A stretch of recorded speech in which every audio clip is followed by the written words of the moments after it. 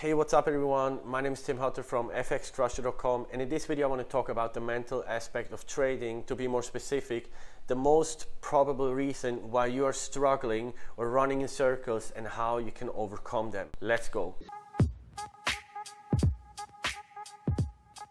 So I don't have a specific number, I'm just gonna tell you from my own experience, like what I had to change in my example to become consistently profitable.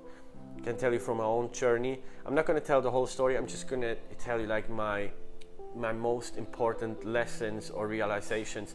And there's a lot of stuff that I've already heard some years ago, but somehow I had to make all these mistakes myself in order to really see and understand, okay, it's never right, it doesn't work. But also there's a lot of stuff that people told me that has proven to be completely wrong. So it was a good thing to make these experiences or have these experiences.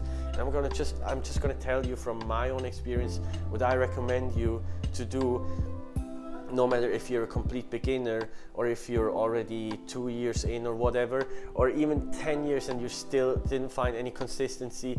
I'm gonna tell you from my own experience, because to be honest, trading is so simple, but it's so difficult. Like, it's the most difficult thing I've ever done, and it was a hell of a journey, you know. Obviously it makes me proud, but to be honest, it was insane, like the amount of pain I had to go through to realize certain things. So I'm really telling you, like, the stuff that I'm gonna tell you in this video, I mean it. I'm not selling anything, I just mean it. Don't do it, or do what I recommend you. You're gonna save yourself a lot of money and time. So number one, obviously I recommend everyone just to trade demo at the beginning, because if you start trading a live account, you're just starting with this never-ending circle of blowing accounts and trying again and searching for a new way.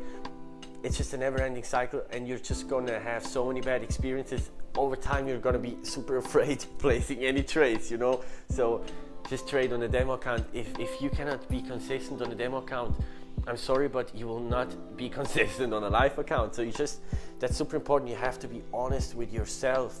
Look at your results. Don't look at your results on a daily basis, look at them on a weekly or monthly basis. And if you're not consistent on a demo account, then it's simply not, you're not ready yet, you know. You have to see this. Of course it's very tempting, but I can guarantee you, like, it doesn't stop until you finally accept, okay, I'm not ready yet to trade live money, but that's all right, because I know if I keep doing this, if I keep putting in the work, and I also do the boring stuff, eventually I'm gonna make it. I don't know when, but I'm gonna make it. You have to think like this. So also, don't put pressure on yourself. Pressure comes mainly, like, this is how you can fix it. The pressure that you feel to make it now, to make more money now, this pressure comes from the outside most of the time, because you see it on social media, you see it on YouTube, you see it everywhere. Maybe you know someone who knows someone, and this guy makes so much. These are stories like that. You say you're a forex trader, and then like someone asks you, what do you do for a living? What's your job? I'm a trader, or I learn how to trade. And then there's always someone who says like, oh yeah, I have a friend who does this, he makes this and this. Like, this is a sneak peek. Like, it's the best of the best, which this trader told his friend, and your friend is going to tell you the story. So, and you're going to feel like shit because you didn't make as much money yet. So cancel the noise. It's very important. You have to be able to differentiate which information is valuable and which is not valuable. So there's most people in the forex industry make their money selling you something. They don't make any money with trading. So be aware of this. Save yourself a lot of wasted money for scams, or also self-doubt and all this stuff. Cancel the noise, and don't listen to these people that tell you how much they made and everything on social media. Maybe take it as an inspiration, but don't compare yourself, because it's your journey, it's your own journey. Your journey is going to be different than the journey of someone else. So this is very important. I wasted a lot of time and money with this, so that's the number one thing I would change. Then number two, like, me personally, my biggest struggle was in the beginning, I was not able to hold these trades. It was my biggest struggle, because I wanted to have the money now, and I had to change this but there's always a limit to everything. So because I changed it so much that I went to the other extreme, where I'm just like, with every trade it's gonna be a swing trade, like I'm just gonna let it run diamond hands. You're just gonna end up hitting all your stop losses or get taken out break even after being massive in profit. So don't, especially in the beginning, keep it simple. Don't go for the home runs.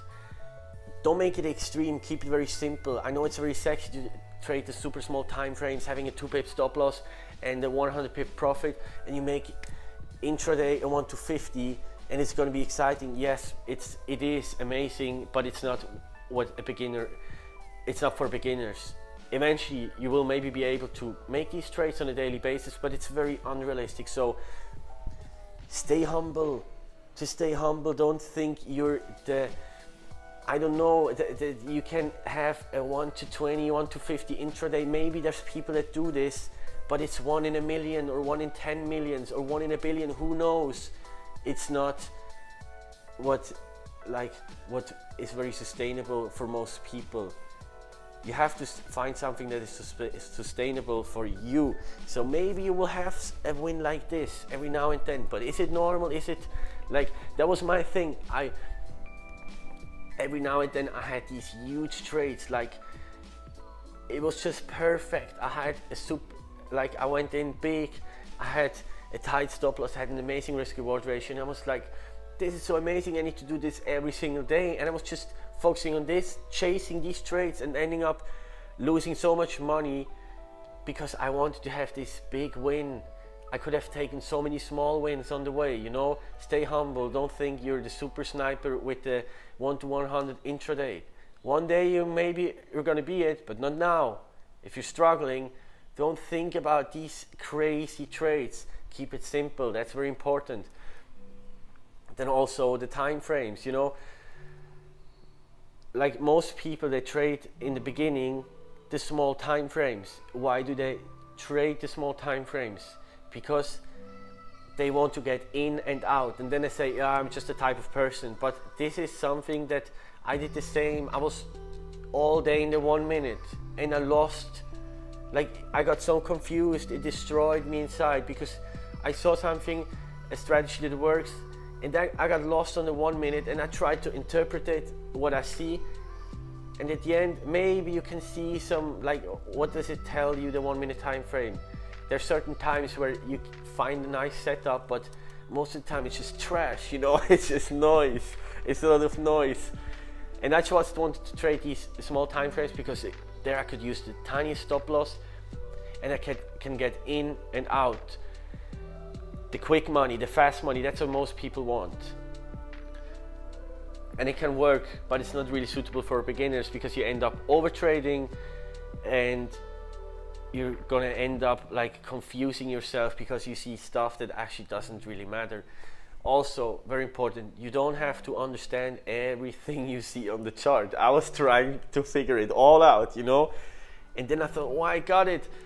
I was super confident, and then there was a day where it was just ranging, and I tried to like make sense of it until I came to the conclusion it's just all trash. It's just it's just a range, it's just noise. And I had to be humble and admit that I cannot predict the market. Like, there's certain times where my setups make sense, but still 50% of the time it's just wrong. Just accept it, no matter who tells what. Like, there's so many traders on Instagram, they pretend as if they would know it all. They only show the wins, never show the losses. So just be aware, you're not you can't figure it all out, but you don't need to. You just need to find over time a setup that makes you feel comfortable, and it has proven to work or proven to be profitable in the long run. And then what you have to do is you have to optimize your process, your daily routine, in order to reduce the time or find the most efficient way to spot this setup and how to execute on this setup in the most effective way. And this brings me to the next point. This is backtesting. Like, if you try to interpret that the 1 minute time frame, and it's also complex. So how can you do like a clean backtesting session? It's not possible. The results are going to be very random. You're going to have some crazy runs where you think like, oh yeah, I'm looking forward to Monday, I'm going to apply this, and then it doesn't work. You're like, you end up losing a lot of money because it was just not exactly like this, because it was too complex. You would need so much more data to see if this can work in the long run or not. So that's why you have to keep it simple, and you have to backtest. That's so important, because the fear of missing out that a lot of people feel, the over trading which comes from fear of missing out, and the closing too early, which also comes from fear of missing out, all this, like all these causes are from fear of missing out. And where does fear of missing out come from? It comes from the fact that you didn't make enough money yet, or you only lost money. So what do you want to do? You don't want to miss the setup when it's there. So because you are not confident enough to know that this setup is going to occur maybe 3 times per day, maybe 3 times per week, maybe 3 times per year, who knows? If you don't know this, if you don't know like how common this setup is, and in which market conditions this setup works, and what the performance of this setup is on average with a sample size of at least 50 or 100 trades, then you're just going to trade blindly, and you're going to feel the fear of missing out, and you will see this setup when it's not there, because you want it. You want exactly this setup. So it's so important to do backtesting, and to just give it time to digest, and to collect data, so you know how your strategy performs in terms of win rate, in terms of risk reward, but then also in terms of the seasonalities, because there's a lot of months where it's like in summer, sometimes it's just a range. So don't switch your strategy when the market conditions are different. So you have to learn to detach and stay out of the market, so that's when it doesn't work for your setup. So that's why you have to also collect data over a long period of time to have like a clue when your strategy, your setup, whatever, when it works, or when it's most probable to work, and when it's more likely not gonna work in your favor, you know. For example, for me in summer, when there's no high impact news, I just have to stay out of the market. I need it. I need these massive candles. I need a lot of manipulation, because I get bored. I lose my mind when it's too slow. So it's much better to stay out of the market.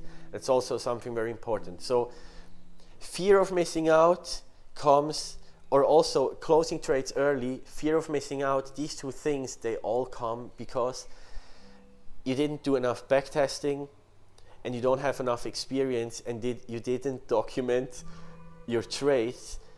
So you're basically trading blind. You're just trying and trying and trying again, and the market is made to confuse you. The market is made to destroy you and take your money. So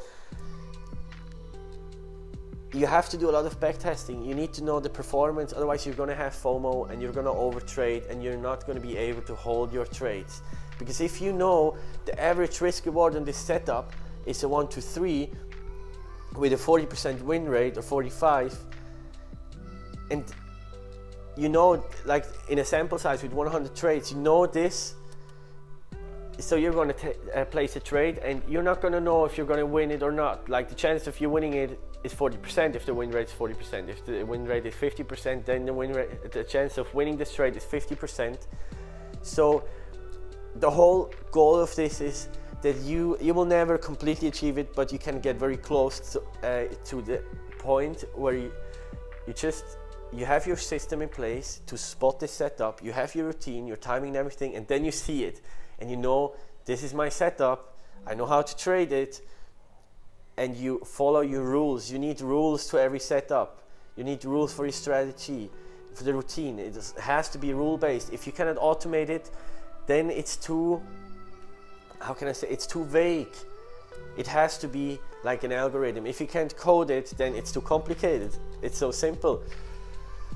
So, and if you know this, then eventually you're gonna be at a point where you just enter in a trade, you know, like I have a 50% chance of winning it, and if I win, I lose 1R. If I win, I'm gonna win 3R. So you're just gonna enter, you have your TP and your SL, and you're just gonna let it play out. You don't care anymore, because you know, even if you take now a loss and tomorrow again one, you know, according to your strategy, for example, you can have 4 losses in a row, so it's totally fine. When you have 6 losses in a row, then maybe you need to see, okay, why did I have 6 losses in a row here in the live markets, but it never happened in the backtesting? But if you know all this information, then you're going to be very more relaxed. You're just going to execute ice cold. Of course, it hurts when it hits your stop loss. No one is not affected by this. It's just normal. But over time, you just know, okay, now when I hit like 3 stop losses, usually I have maximum 4 losses in a row, and I can have 6 winners in a row, whatever. You're going to be more calm, you know. It's not going to affect you as much, because if it affects you, you're going to react emotionally. And when you react emotionally, that's exactly when you're going to lose. You know, the market is made to make you lose when you make emotional decisions. So that's why you have to make it as rule-based as possible. And to make this rule-based as possible, you have to keep it simple, and you need to have enough data to rely on, which can calm you down when things don't go well. You know, and when it's out of the data that you collected, like out of your sample, out of the results, completely outside of this, of the results you saw in the backtesting, then you just have to take a step back instead of forcing it. Never force something in trading. And this brings me to the next point, and that's also something with the pressure. Like, what causes you to have FOMO? What causes you to not be able to hold the trades? What causes you to overtrade? All this stuff.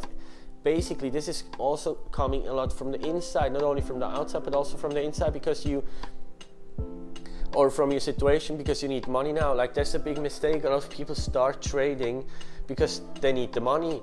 And I'm so sorry to say, but you're not going to make any money with trading in the beginning, you know. Maybe you can flip an account and you can have a big win, you can gamble. Okay, that's a casino. Everyone can win in the casino, but in the long run, like, in order to gain consistency, you just have to be aware you're not going to make any money with trading the first 1 or 2, maybe 3 years, maybe more. There's people that trade for 7 years, they never made any money, you know. They never made it work, so you have to be aware of the numbers.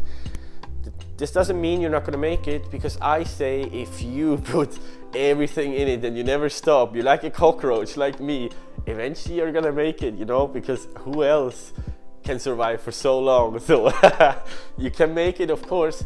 So that's why you have to make sure you survive as long as possible, to gain enough experience as possible. Not just to gain enough experience to figure it out. And to gain this experience, you need time, and you need screen time, and you need trading time, and you need to document it, because you need to make this the whole cycle.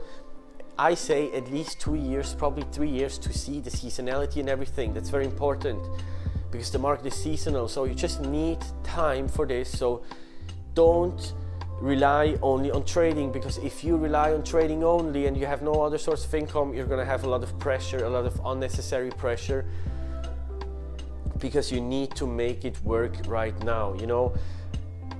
That's why a lot of people trade way better, like people that have other sources of income, you know. And now it comes, a lot of traders, they make most of their money selling courses. It is not ethically wrong to sell courses if you really teach something valuable and if you can really help people. It's not wrong at all, you know. It is wrong when you don't teach anything valuable, and when people actually, when there's no success, when people don't get results, you know. The thing is just, there's a lot of overselling. Like, that's just normal, especially in the US. It's just normal to oversell and underdeliver. Like, they're the kings of marketing, but they never deliver what they say, you know. It's just overselling, and this is what happens in this industry. A lot of people that just oversell and then they under deliver. But these guys, once they start selling these courses, they actually make amazing, like good money in trading. And why is this? This is like then everything takes off at the same time. And I could feel this in my case as well. Like I have other businesses as well, so I never only relied on trading.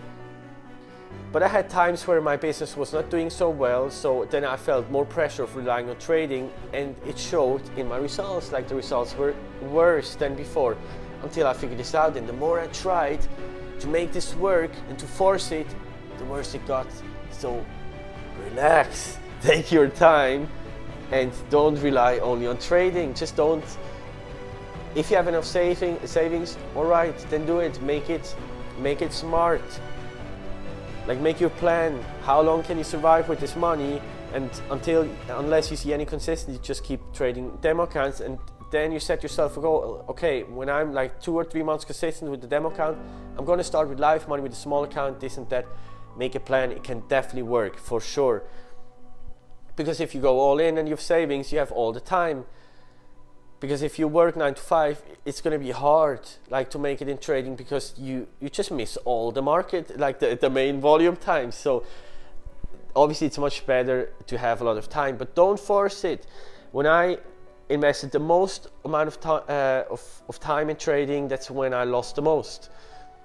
All like my biggest trades, my best winners, the biggest returns, they all came from 1 hour of trading, or maybe it was just 1 hour. These were like simple higher time frame setups. Place a trade, focus on something else. That's it. Like it's easy money like this. On the other hand, you see yourself like on the chart on the 1 minute, and you have so many screens. You have this complicated strategy, and you need to enter fast. And you need to be ready to exit the trade quick, and everything is so exciting and everything. This is not how trading works. Maybe it's sometimes like this, but it's not sustainable, you know. Like I was obsessed with these sniper entries, and I got so good at it. Like I can really snipe these 1 minute candles. I got so good at it because I spent so much time on the 1 minute, and it's amazing, but it's not what makes or breaks your trading, you know. Because what's the point of getting the sniper entry but then not seeing the big picture and not having an idea where is a realistic target for this, what's the overall bias and all this stuff. Like it needs to make sense overall. And if it's too stressful, if it requires too much focus from your side, if you need to be glued to your screen and everything, then it's most likely just not sustainable in the long run, you know. I had to realize this as well. So again, less is more. And I had this feeling of, I was obsessive. I had to be in front of the chart to know if it's going to play out or not. I had this need of, this need of being in control, but you can't control it. You never know, no matter how much you know about the market, you never know what's going to happen. You just have the probabilities. Be aware of this and make your strategy, your routine and everything, like tailor it to this fact that you can never know. So that's why it's very beneficial to have another stream of income, another business which makes you happy, which is a passion of you. So you have your trades, and of course you love it the most and you want to make the most of your money with trading, and you definitely can, but make sure you have other things in your life that you have love for or that you focus on, because what is going to distract you from trading is going to help you in trading. Because of course you need screen time and everything, but don't think you need to be in front of the chart to make money. You don't. Like, you need screen time to learn and to get a feel for it and everything, but once you have this experience, you have your system and everything, and then when you place a trade, you should be able to just walk away, because you know the stats of your strategy and you know your target makes sense and everything. If your strategy requires you to be there 100% focused, then you're not there yet. It's too vague, because it requires you to make emotional decisions, and the humans are the worst in making emotional decisions. So make it as easy as possible for you, like that you just have some steps that you have to complete. Of course, there's always a very emotional part to it. It's never gonna go away, but make it as rule-based as possible and accept the fact that you can never figure it out completely, but you don't. You're always gonna miss out on most of the move that happens, no matter what you do. And that's all right, because you don't need everything. You just need a part of it. And it needs to be repeatable in the long run on a consistent basis. That's what you need. Just a small piece of the cake every day or every week, whatever. Over time, you build up, and you gain confidence. Don't think you need to predict every move and you need to catch the whole move. You don't, you simply don't. Even if others do it, fuck them, just cancel the noise. Maybe one day you're gonna make it, but you don't need to be able to catch every big move all the time to make money. If you miss the big moves over and over and over again, you have already won, because you've already learned like that what you do right now makes you miss the main move. You want to focus on the main move, so how can you change this? You know what you have to work on right now. So all the losses, all the bad stuff that happens, it's just necessary. But document it, because when you document it, you have data, and this is gonna make you grow faster and learn faster. And also enjoy this journey. That's something I can really, like, it's so important to enjoy this ride, because maybe you're young now and you want to make it work right now.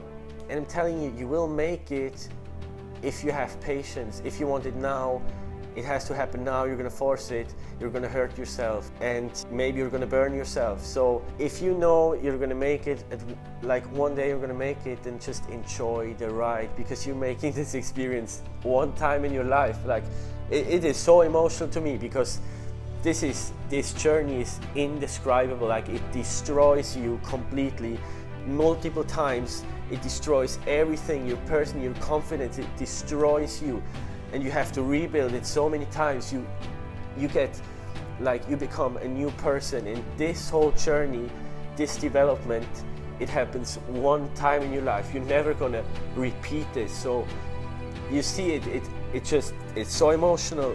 So enjoy the ride, and then you can be proud one day when you look back at what you achieved. So don't rush it. It's not a sprint, it's a marathon. So enjoy the ride and be patient and look at it in a longer time frame. Don't force it. You don't have to make it now. If you don't have money now, then make sure you have another business which gives you money, so you have enough time to learn this. If you only do it to make money now, then it's the wrong business. Sorry, trading is the worst business to make money now. But it's the best business to make money over time, because you're so independent. You don't need anyone. It's the market, your phone, your computer, whatever, your broker, your strategy. That's it. You don't have to explain to anyone what you do. You can live in your own terms. It's the best. But to get there, it takes time. So be aware of the value that this skill has, and be aware of how that it just takes a lot to get there, but it's worth it. So there's so much more to it. Believe me, this is a long journey.